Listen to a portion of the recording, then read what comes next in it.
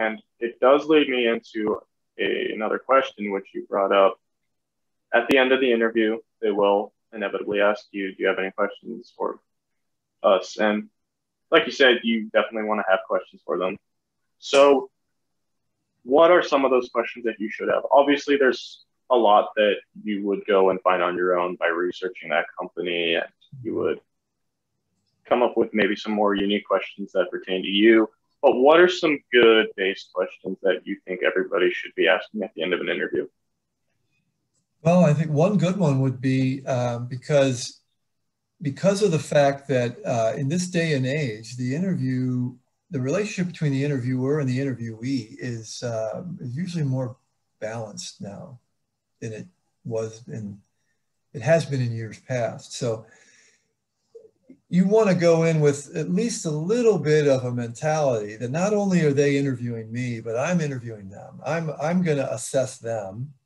Now you if you're thinking that way, you don't want to come across as being too aggressive in that mode as well. But they're going to understand as well. I mean, everybody who's interviewing you has been an interviewee, and they got the job that they've got. So no one's going to take offense if they see signs that you are also assessing them. Okay. I mean, you want to work for a good company.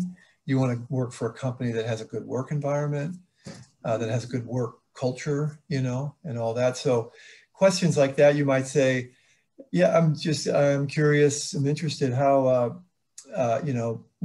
when new hires come in, I mean, what are you all seeing there? Are people that come in as new hires, are they staying for, a long time? Are they leaving pretty quickly? What you're getting at there is, after people are hired, how long do they stay? Do they like it there? Or are they leaving? And if they're leaving, for what reason? So that would be a good thing for you to know as you're assessing whether or not you want to take a job with that company. But it demonstrates to them that you're thinking that way, that you want to go to work for a company in which, the work environment is healthy and people want to stay there. They don't want to take a job and then leave pretty quickly. So you could frame a question, think it through again ahead of time, rehearse it, but say, how's the turnover here? Is the turnover low? Is it high? Particularly in this position that I'm applying for. I mean, what's the average length of time someone stays in this position before they move up or before they move out, if they do move out, because that's specific to the job. If you ask them questions about, well, how's your 401k plan, or what's the benefit plan like? Those are not those aren't bad questions necessarily, but in this day and age, they're not often the deciding factor for entry level jobs, which most of our students will be interviewing for entry level jobs. So I think those are some great points there. Definitely a lot of people could benefit from those because you need to ask those follow-up questions at the end. You need to be able to engage with the person that you are being interviewed by. And like you said, it's kind of a change now where it's to the extent that sometimes we are also interviewing the person who's interviewing us. It's kind of a back and forth conversation. And so you have to be able to engage with them in the conversation as much as they are engaging with you.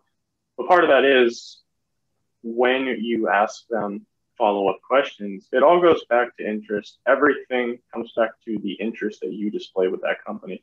But also for you as an individual, you can find out a little bit more. You want to know who it is you're going to be working for because that could be substantially quite beneficial for you in the future, especially not even in the future, but especially now because, sometimes there's a lot of things that are not readily available information, and sometimes you want to know. Sometimes you need to get a little bit more in depth. And there's nothing wrong with engaging in a follow-up question because it's good for equal transparency across the board between the person being interviewed to the interviewer. And it in my opinion, can bring about some ease of mind. If at the end of this, you've answered a million questions, you've answered all the questions they have, but you're bound to have a couple questions yourself. So don't be reluctant to go and ask those questions to them.